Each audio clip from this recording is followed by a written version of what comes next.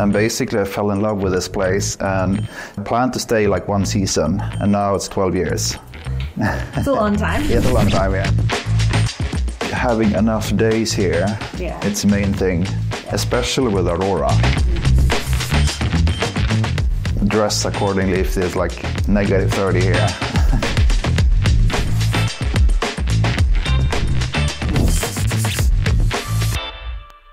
Abisko is a place where we have nature really close by, and it's very easy to get out and do a bunch of different activities. We have skiing, we can do snowshoeing, and of course the ice climbing, the snowmobiling, and at night, evenings, it will be the Aurora. Summertime is mainly around hiking, and of course like photography is really good here.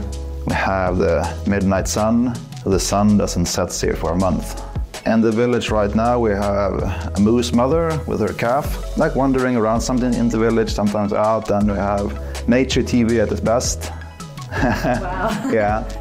So I came up mainly to do winter sports for longer periods. So just started out doing ice climbing, and this place is like superb to do that. Yeah.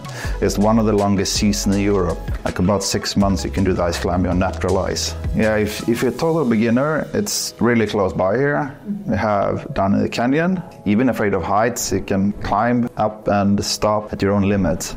And if you're more experienced, of course I can give you more challenge in climbing.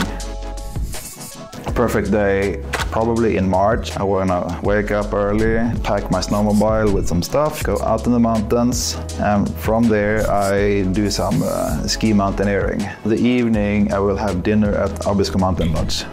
Arctic char or some dish with a reindeer. Yeah. I would say stay off steep slopes. The streams, even if it's really cold there, you don't know really how thick the ice is. Yeah, the lake is okay, but the streams, no. Not having enough days here, it's the main thing, especially with Aurora. That you come here maybe 1 or 2 nights, due to the weather situation, you can miss it. Yeah, I would probably stay 4 or 5 days, dress accordingly if there's like negative 30 here.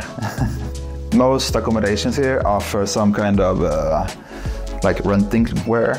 So you can rent boots, clothing, etc. For your face, eventually get used to it. Yeah. But it's and it's the same every winter. Yeah. So every winter I feel cold, and after a while, okay, now it's good.